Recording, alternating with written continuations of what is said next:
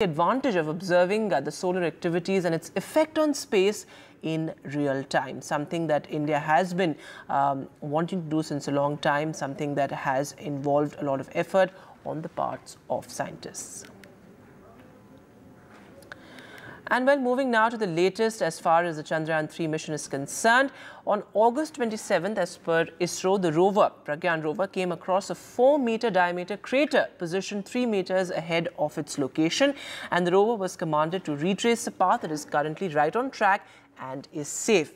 Pallav Bagla is now joining us live on the broadcast. Mr. Bagla, all the information, the scientific data, as well as these images that we've just received as far as the Chandrayaan-3 mission is concerned, this is very new for the world because, of course, India is the first country to land on the south pole of the lunar surface. But this particular 4-meter diameter crater, this was in a sense the first obstacle that the Pragyan rover encountered, and now it's positioned right on track. It's safe currently, is what the ISRO is saying. Certainly. See, everybody knows that the lunar surface is pockmarked with small and very large craters, and there are also boulders in the regolith.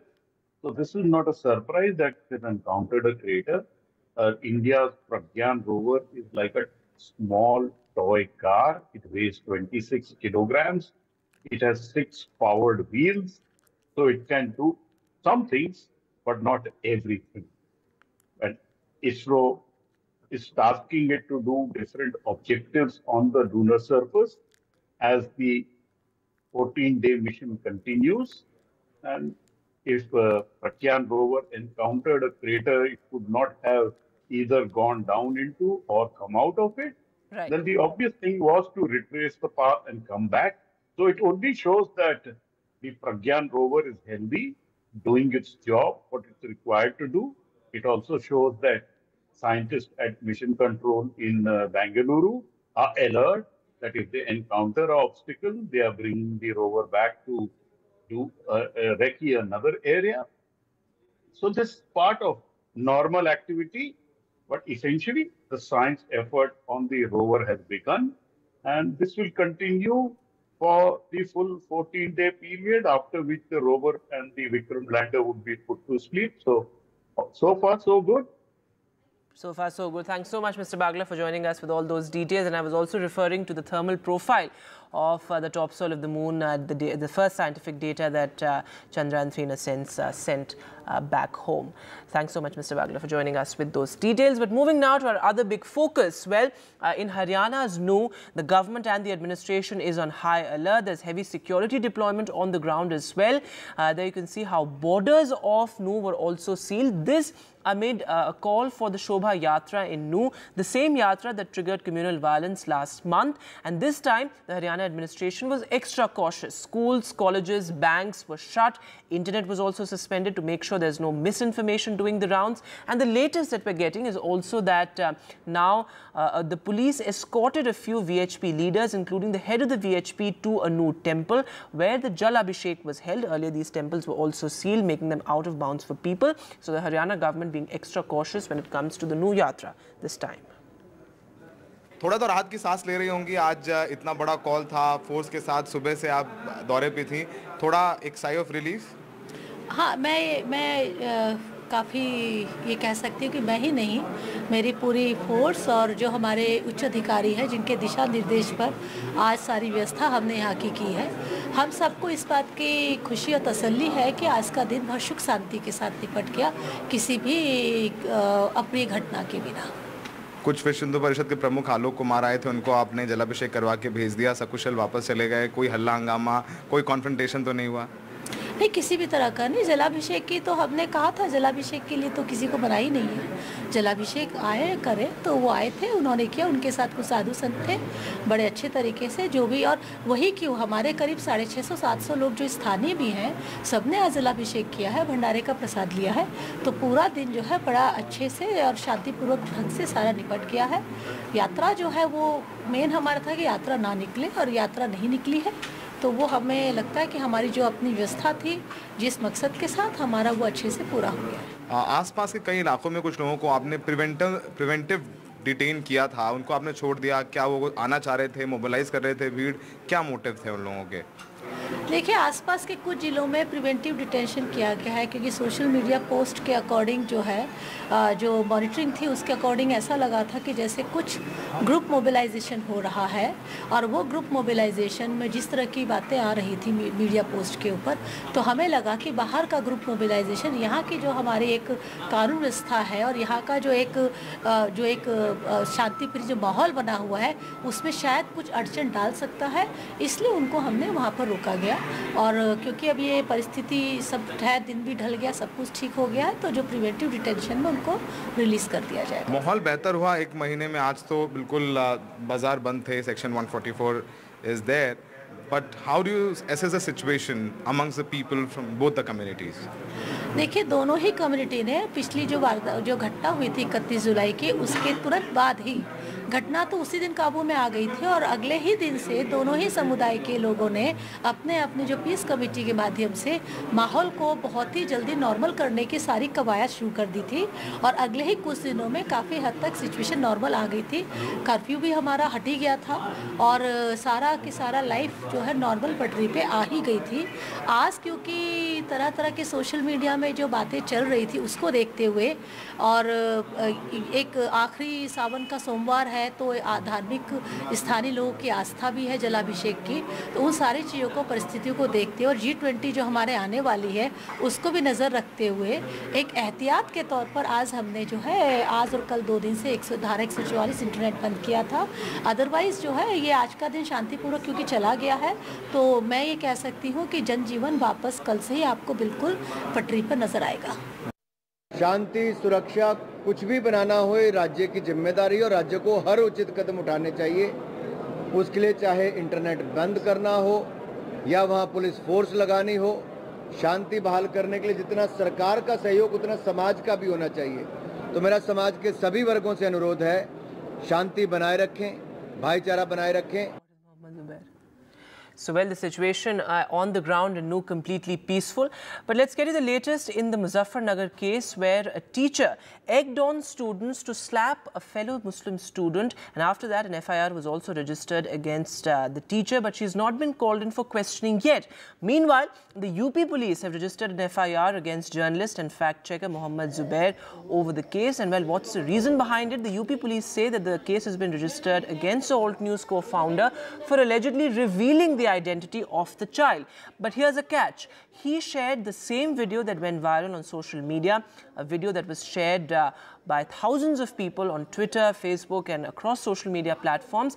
And this was a time when the NCPCR, the child rights body, had not issued a directive to not use the video. But the UP police have registered a case against Mohammed Zubair. And meanwhile, the Muzzafarnagar teacher who was the center of controversy of instigating children to beat their Muslim classmate has now provided a clarification, stating that her intention was to make the students remember to do their work, as they hadn't, as a particular Muslim student had not completed his homework. This is what the teacher's clarification was.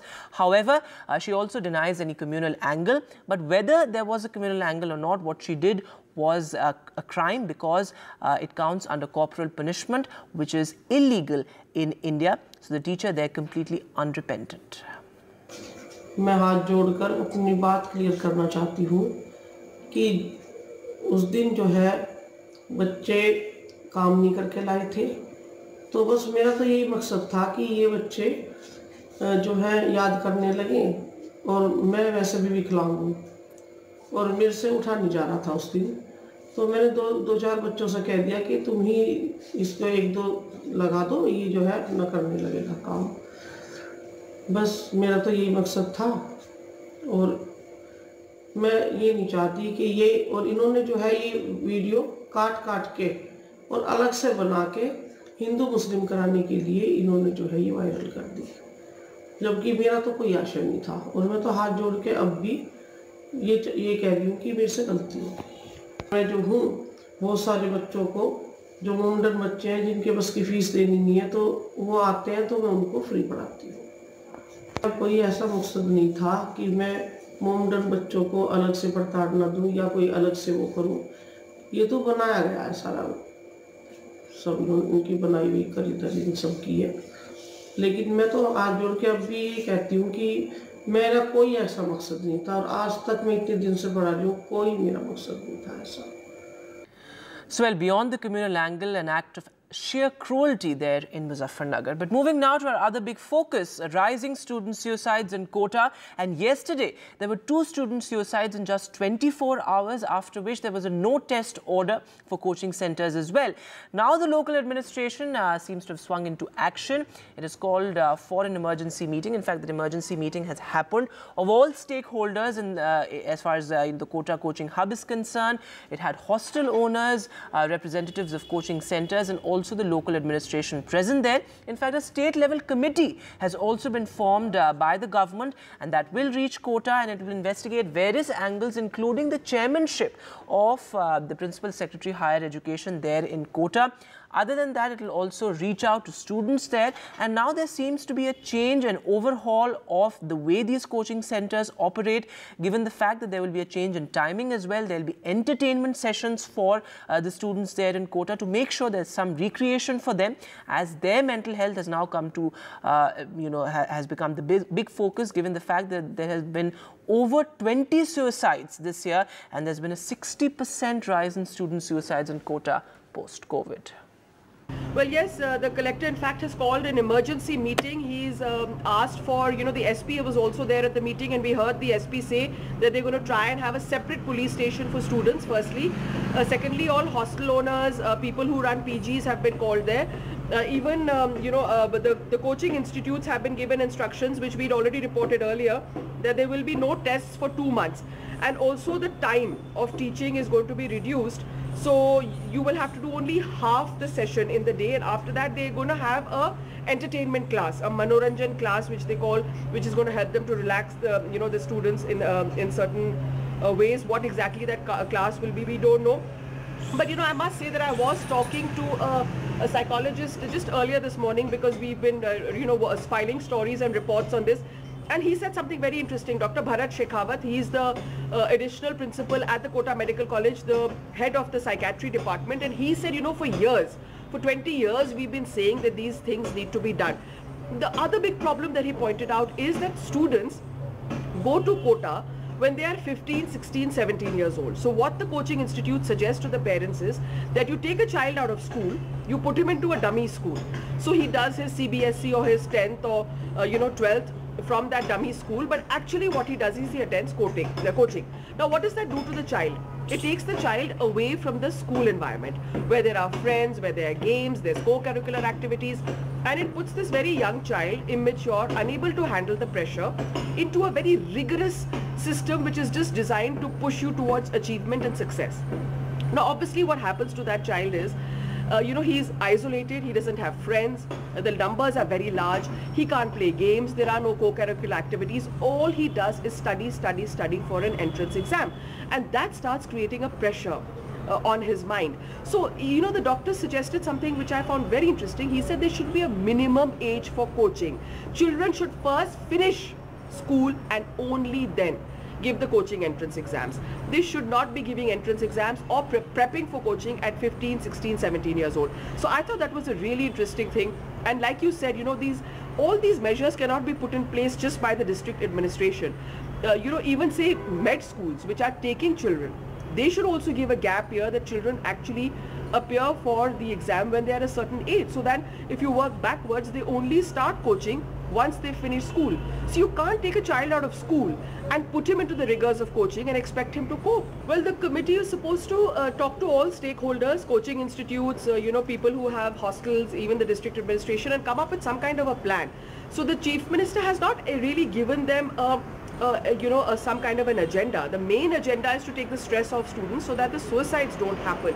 That's the main agenda. Now the committee is going to go to Kota in the next 2 days. So it's going to reach there in Kota and going to talk to all stakeholders. In the meantime, the Chief Minister had a VC. And it's very unfortunate that, the coaching institutes in that video conference which the Chief Minister took said that, student suicides are happening everywhere, but ours are getting reported. But that's not true. I mean, the numbers clearly, we have those graphics on air. The number of student suicides is much higher in Kota than it is anywhere else. Even Jaipur has coaching institutes, but you do not hear of this kind of extreme steps taken by students. So obviously there's some kind of a pressure cooker kind of system being created in Kota, which needs to be looked at very, very closely. So, well, a welcome step by the local administration, but is it too little, too late, is a big question. Moving now to a horrific incident emerging from Madhya Pradesh. A man from the scheduled caste community was allegedly beaten to death by a mob over a sexual harassment case filed by his sister back in 2019 in the Sagar district of the state, as per the police.